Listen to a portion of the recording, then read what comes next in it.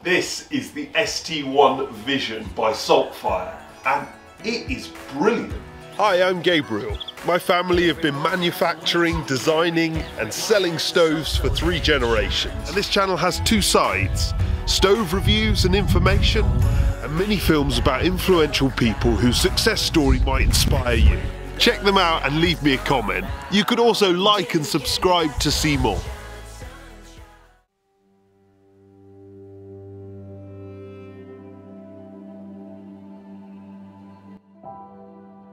This is part of the budget or entry ST range by Saltfire. These are all focused on wood burning, and they make 5 different types. The ST1, this ST1 Vision, the ST2, the ST3, and then the ST4. They have a 3-year warranty. They're available in several colours. They're designed to be simple, low maintenance and low cost. The largest ST4 does have a grate and an ashpan, but even then its setup far more favours wood than coal. Okay, this is a really easy stove to light.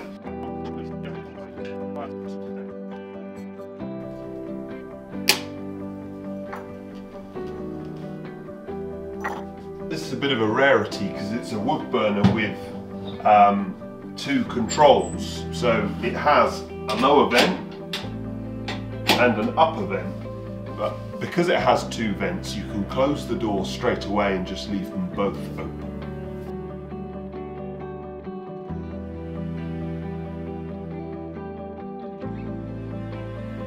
Up to temperature in no time, and we only lit it, as you saw, with 3 logs. No kindling, no small bits, 3 logs and 1 firelighter. Well, the whole range is DEFRA approved and eco-design ready. The least efficient ST3 is 76% efficient, and the most is the ST2 at 79. So it's not that high, but it's always run clean. The only bit where I get a little bit of dirt when I've closed it down is right down at the bottom, but because there's the log retainer there, you don't even notice that. I feel, in the eyes of disclosure, I should say that Storm Arwen is blowing through, so it sounds whistly and muddly.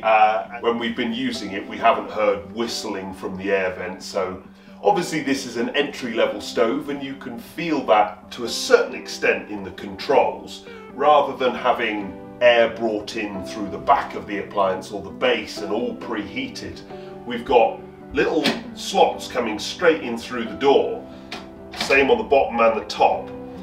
And when you open the door, you find that that air isn't just brought into the firebox, it's brought into these 2 holes and then preheated.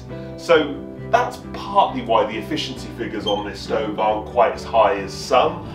But let's face it, this is a really cheap stove, and these controls work really well. So this is where they open, and when we close it down, those flames completely change straight away, and the handle is positive and really nice. We test fuel economy by getting the stove up to temperature and then burning a single net of logs on it to see how long it will maintain operating temperature. And boy, was it a surprise. For an entry-level stove, you tend to expect it to be a bit more greedy, slightly less controllable. But this burned on a single net of logs for 12 hours, which was absolutely fantastic. And on our final loading in another test, we filled it up with 3 logs and shut it down, and it burned for 10 hours. Now, granted, I did have to coax it back into life, but I didn't touch it for 10 hours, and I didn't use any kindling or firelighters. I just put some small logs on it and blew on it a bit, and off it went again. Well, you have to bear in mind this stove's cost. The metal is thin. I mean, it weighs about half as much as some stoves of the same size. And the log retainer and the baffle plate, none of this is built for years of abuse. But the stove works brilliantly.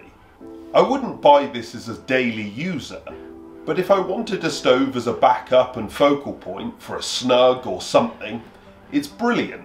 So many people use their stove once a week or on a special occasion, and there's no point in spending a fortune on that. This is a little city car for going to and from the shops once a week. It's bad for the environment and plain wasteful to do that in a Range Rover. But this is just the right thing for most occasional users. I would genuinely buy one of these myself.